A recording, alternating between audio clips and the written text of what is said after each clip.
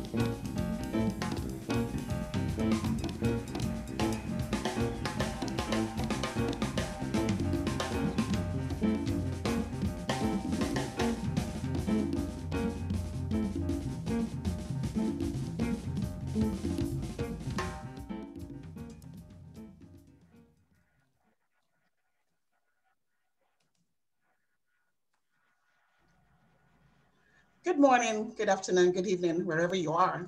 And thank you for joining us for the first virtual annual meeting of the Feed the Future Innovation Lab for Crop Improvement, also known as ILCI. I am Sarah Adeyemo, the program manager coming to you from Cornell University, Ithaca, New York. Earlier this year, before COVID happened to all of us, we hosted a closed-door inception meeting in San Diego, where we presented the program's vision, outlined goals and milestones, discussed engagement with other ongoing complementary programs, and opened the conversation for constructive feedback from our advisory committee, program partners, team leaders, and other key scientists interested in supporting ILCI. During this annual meeting, we'll highlight the progress we've made since then, among other achievements. I am hopeful that this time will be a time of learning, fruitful engagement, and productive use of your time as we sit back and listen to the series of presentations and panel talks lined up for these 2 days. Before we quickly run through the agenda for both days, I'll go over a few ground rules. Because this is a meeting style Zoom call, please endeavor to remember to mute yourself on entry into the meetings. And I will ask the audience members to turn off your video and audio. Video and audio can be turned on only when presenting. If you're bandwidth constrained, we may ask you to turn off your video and present as on. During Q&A, if you raise your hand and are picked to ask questions, please unmute yourself, turn off your video, and ask your questions. For those of us who are not familiar with Zoom, please, to raise your hands, you have to click on the participant tab at the bottom of your Zoom window. And the blue raise hand button is the very first item you'll see at the bottom left of the participant window. You can also send your questions through the chat box, and we'll try our best to go through them all. Next, I'd like to share with you the agenda for these 2 days. Note that the link to the agenda and the Zoom backgrounds that we're all using is in the chat box. Now, for day one, we will shortly receive a welcome address from ILCI and the Feed the Future, followed by program highlights in our first year from our research team members.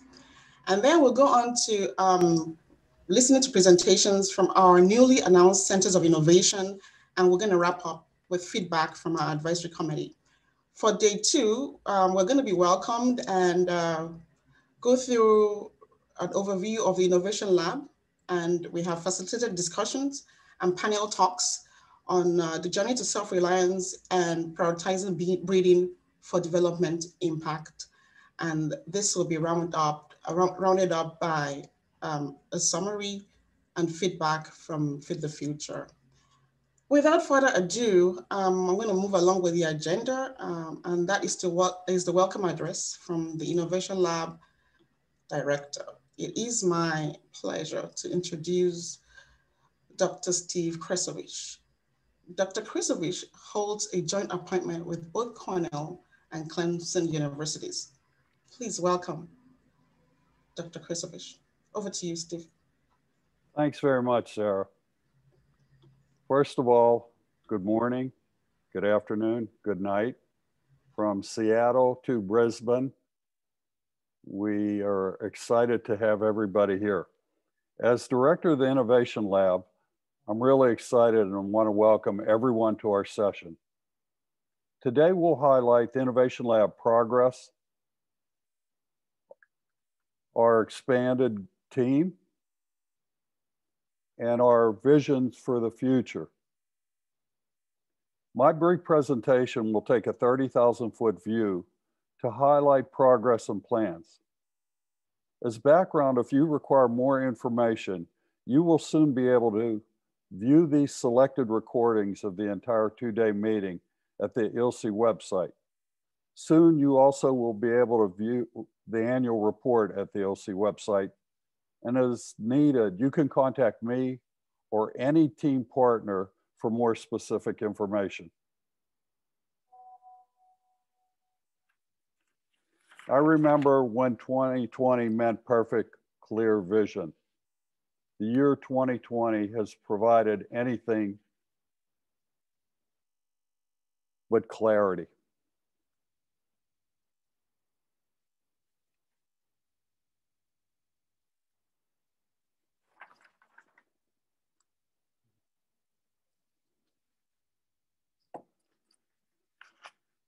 Year one is characterized by a combination of excitement and commitment.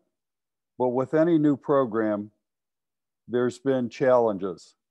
Institutional orientation, as you're imagining, recruiting, hiring personnel, building teams, and also there's been a bit of intellectual and operational entropy.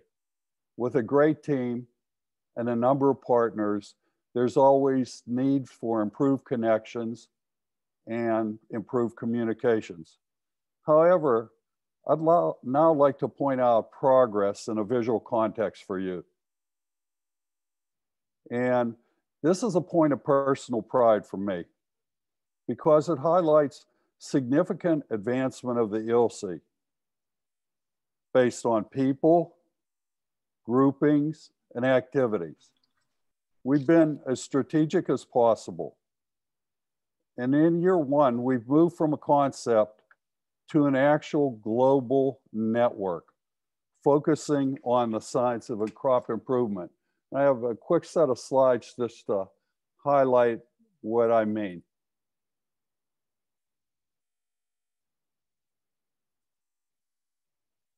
In the beginning, Holly Tufan and I got together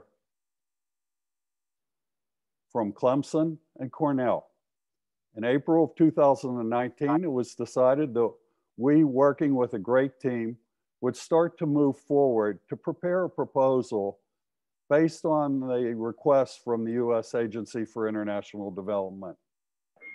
It was really a great opportunity, but we were just the seeds initially planted. Over the next few months, we were able to work with people to build the backbone of the team, area of inquiry leaders, cross-cutting leaders, and RTI for monitoring, evaluation, and learning aspects of the proposal. So there we sit in June of 2019 when the proposal was submitted. At that same time, we had a competition for quick win partners, and we'll get more information on that later through the course of the day.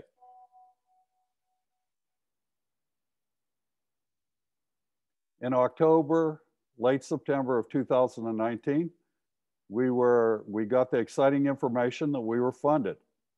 So we established our quick win partners based on the competition. We identified a world-class external advisory committee from all over the world, ranging from central US through Brisbane, Australia. And lastly, I think one of the key points to highlight, and this will be presented by Holly later this morning, is the significant investment in creating the centers of innovation and establishing the centers of innovation partners. Through this progression, you'll note strategic planning, open competition and engagement, clear communication, a critical commitment to National Agricultural Research Institute or organization leadership. You will meet the leaders today. We also highlighted ILCI service, how our backbone of area of inquiry leaders and cross-cutting leaders will now support the leadership through the national programs, and also understanding impact. And over the next year, we'll strive for impact and be responsive for both science and products and engagement. A brief summary of year two priorities. Tomorrow, I'll present a more detailed summary of activities to the broader group of participants, but I'd like to highlight a few things here. We intend to invest.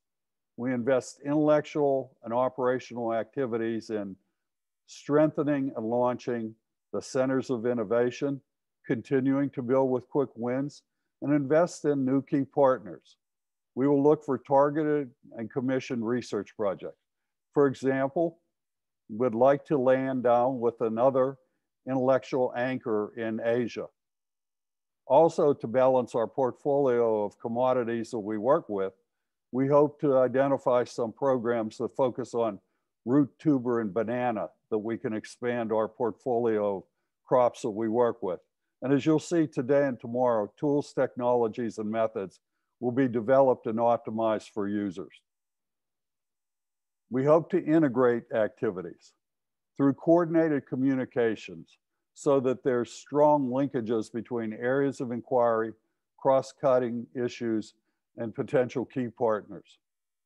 Also, our cross-cutting team has done an excellent job of establishing a foundation for training opportunities in cross-cutting issues. They've been active already, and we look forward to a successful 2021 based on the work that they've laid at this point. And expand. We hope to expand strategic and external partnerships. We've identified people that will speak tomorrow to talk about complementary programs. Lastly, we built and strengthened our institutional capacity building research. We'll work with the Tata Cornell Institute for Food and Agriculture for some cross-cutting and really cutting-edge research in institutional capacity building and identifying opportunities that we can work with that complement the pipeline based on our areas of inquiry. However, today we highlight progress and plans, but rather than me, I'm going to finish right now because you'll hear this information from our key team members. The intent is really to show the quality, the vision, and the energy of the unique team that we've built.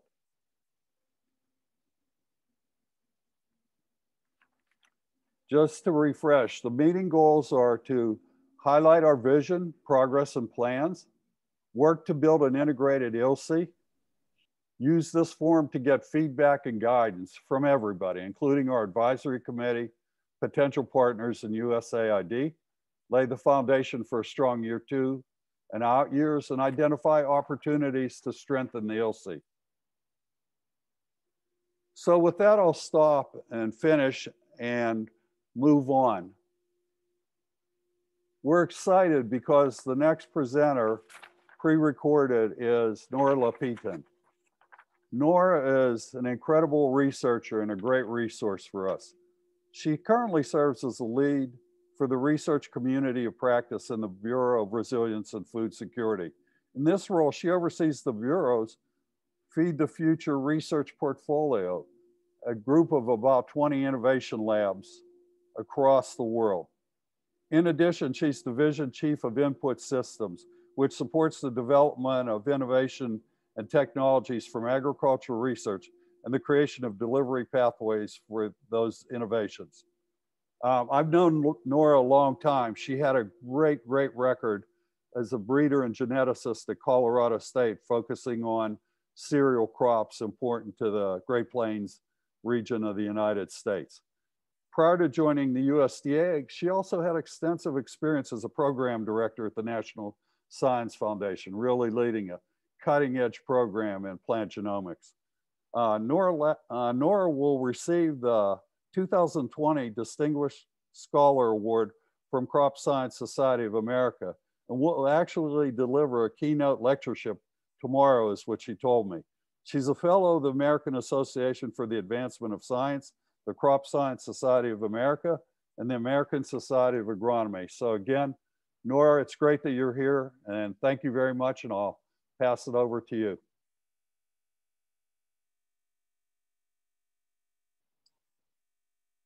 Good morning, or good afternoon, or good evening, wherever you may be.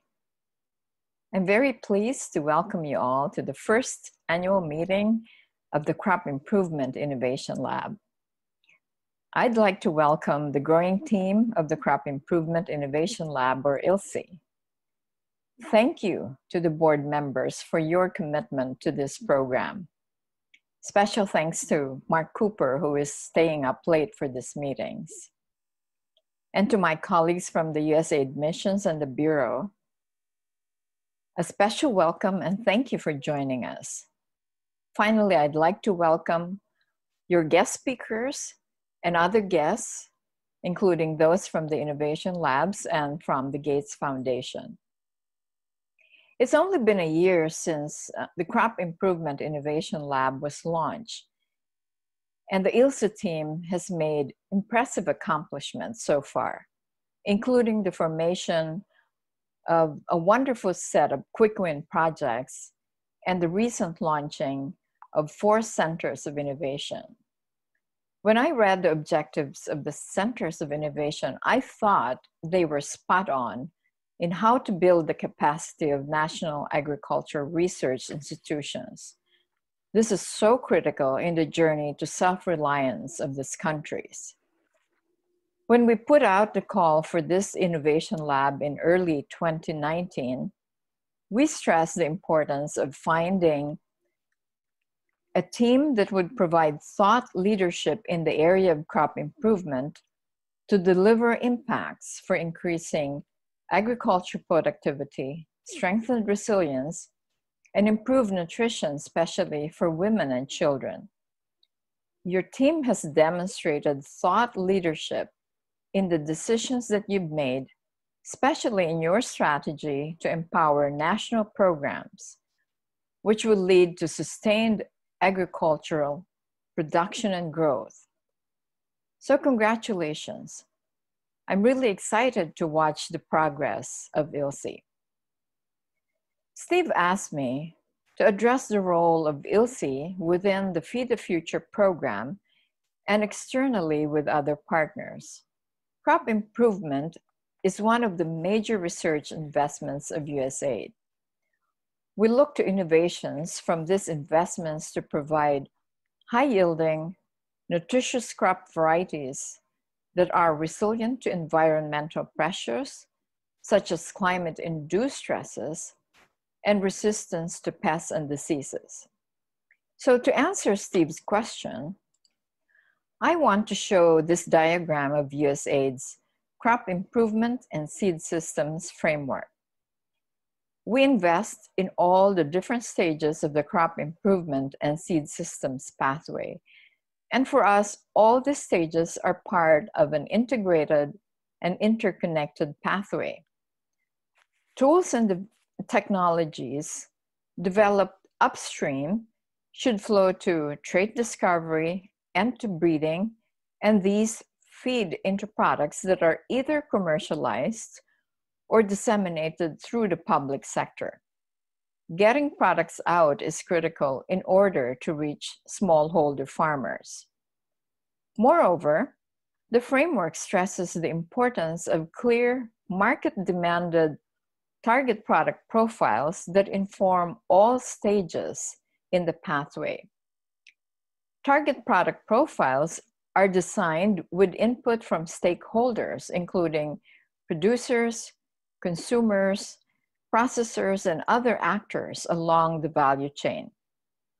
Although not shown in the diagram, feedback and forward loops between stages ensure that products developed meet target product profiles and have a pathway for commercialization and dissemination. So using target product profiles ensures that research and all activities that follow are demand-driven. ILCI's role in the upstream part of this pathway is very critical. It provides the foundation for the efficiency and effectiveness of the breeding process. For USAID, these different stages are carried out by different implementing partners or entities, as shown here in the blue boxes, and who do not necessarily coordinate with each other. So this presents a huge challenge in the coordination of these different stages. And without coordination, the efficiencies we hope for will not be achieved, and improved cultivars developed from research and breeding may remain on the shelves. So one way we're addressing this is to use a product life cycle as an end-to-end management and decision-making tool. This is similar to how the private sector approaches end-to-end product development and commercialization. So we intend to further socialize this product life cycle with our colleagues in the missions and with our implementing partners. But just to describe the product life cycle. So we developed it to capture the various investments that USAID makes and where our implementing partners contribute in the different stages of the framework. The framework includes 11 stages that start from the design of a target product profile to research, product development, commercialization, adoption, and phase out. Outcomes that need to be achieved before moving on to the next stage are indicated in the second line. What is not shown in this figure is our criteria that need to be met before products move on to the next stage. It is a stage-gated approach that helps us in managing programs. The framework will help us understand where our implementing mechanisms work and where connections need to be made in order to ensure an efficient system that delivers market demand-driven products that have a pathway for scaling and commercialization. So what is ILCI's role? The products that come from ILCI contribute to shortening the product life cycle for the entire process. So this implies that it's critical to share products and coordinate with other partners in the pathway.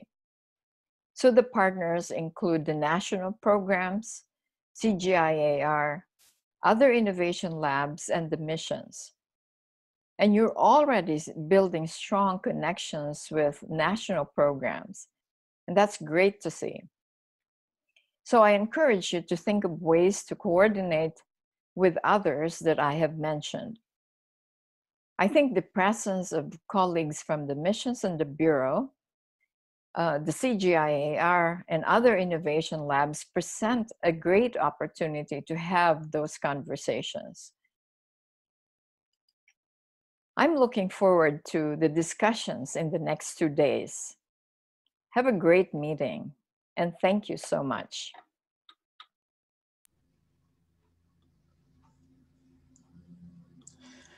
Thank you very much, Steve and Nora, for that beautiful